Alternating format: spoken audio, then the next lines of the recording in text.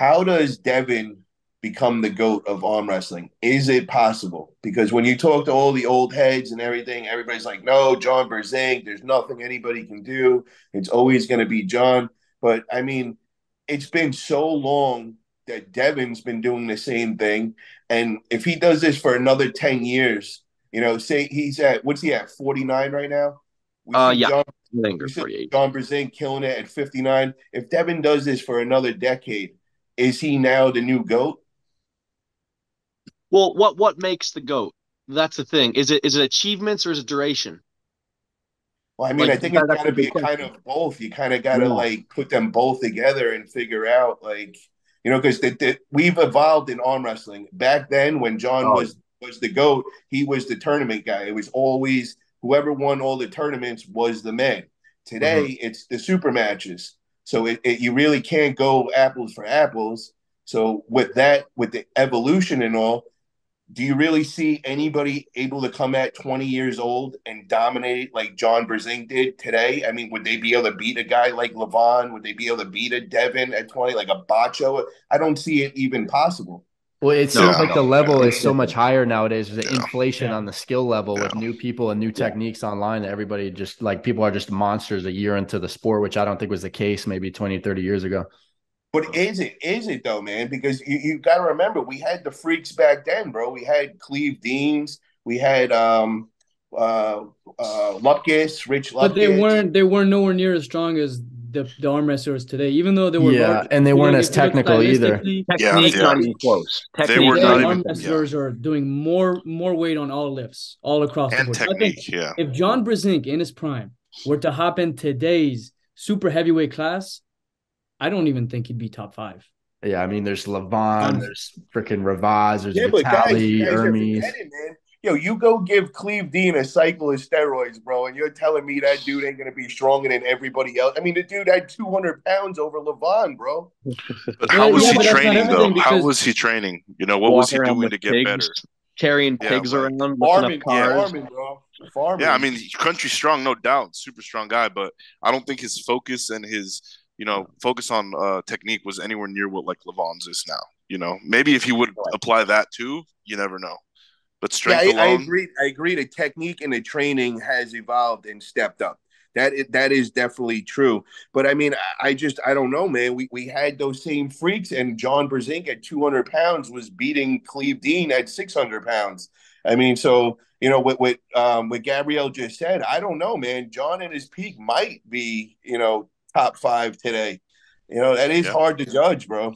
yeah, that's yeah. true. That's true. Well, when do you think John's peak was? What do you I think? When do think you think he when was the John best? was probably That's like the hardest question to answer, right? Because I think he's peaked throughout his career.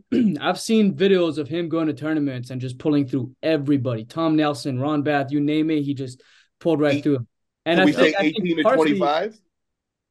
I don't know, but I do I know that think it was when when he's he older. defeated Saplenkov, Really? he looked strong. Older than 45? Oh no, sorry. I thought he said 25. No, not older Oh, than oh, oh, oh. Yeah, I was 25. thinking like 35. What do you And think? Yeah, we exactly got around there. Pradeep entering the room. Just Yeah. want to give an introduction. Pradeep, what's up, man? How's it going? Hey, hey. Thanks for How's having it me going, here, guys. Pradeep? Thank you.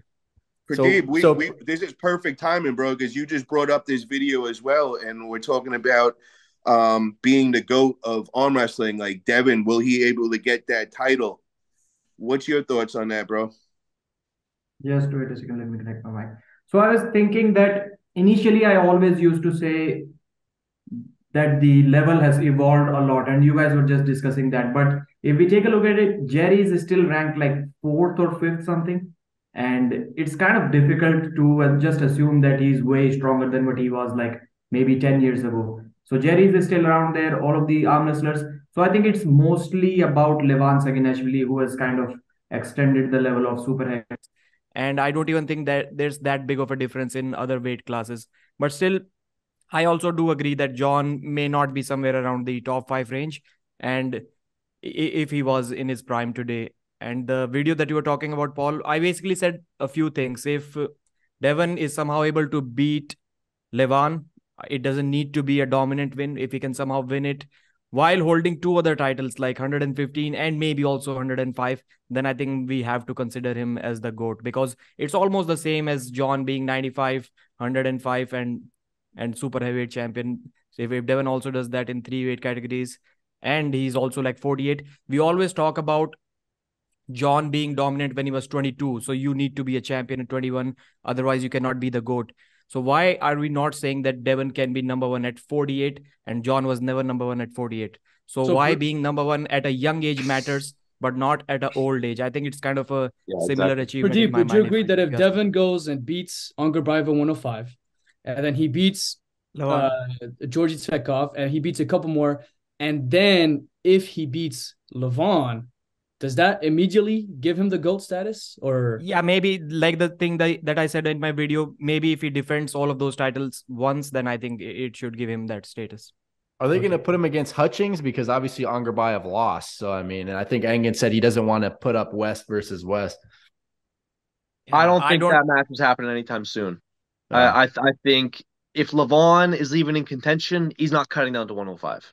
He's not going to. Yeah, before that Levon match happens, I don't think he's going to try to get any lighter. Yeah, that's the match I want to see really bad. Yeah. Rematch. Yeah, we got a super match, Count Blankenship